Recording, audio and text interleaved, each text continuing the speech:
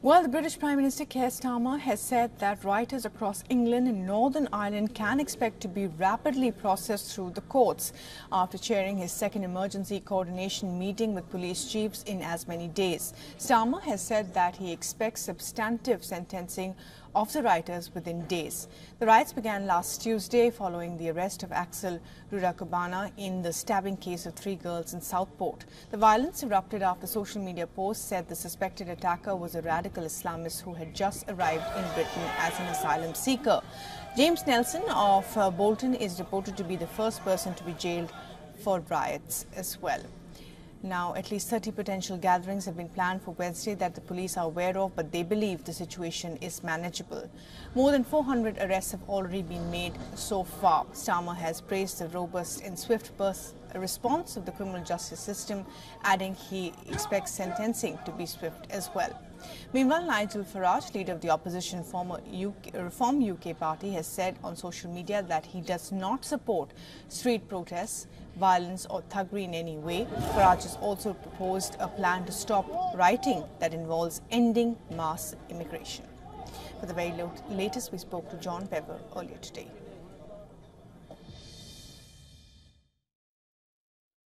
Yeah, it certainly is a huge challenge, isn't it? And like you say, it's a challenge that the Prime Minister is facing very early on in his new role, and certainly something that you certainly would not have expected him to have to deal with so early on either. We know that the issue of immigration has been huge in this country for many years. The previous Conservative government had it as one of their benchmark policies, the plan to end small boats, as they called it, and to stop illegal immigration. They failed to do that. And of course, the controversial Rwanda asylum scheme, where they were looking to send asylum seekers to Rwanda and to process some claims there, that never happened either. So it's something that has been building in the public consciousness for many months, if not years, and we have seen it spill over. But I think it's worth pointing out that as far as the police are concerned, that actually much of the legitimate protesting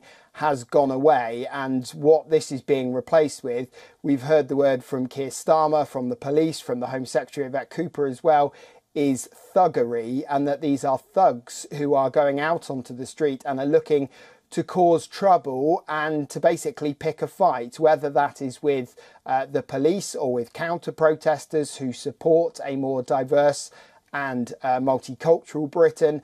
And it seems that for a lot of these people, they are going out looking to cause trouble. And that is the definition and the distinction that Keir Starmer is very much saying is the case here, that although legitimate protests are welcomed, what we've seen over the last few days especially has been people going out looking to cause that trouble, looking to cause violence. And that's what we heard Keir Starmer talking about, and promising that the full force of the law would be brought against them and that they will face the criminal justice system here in the UK very swiftly indeed.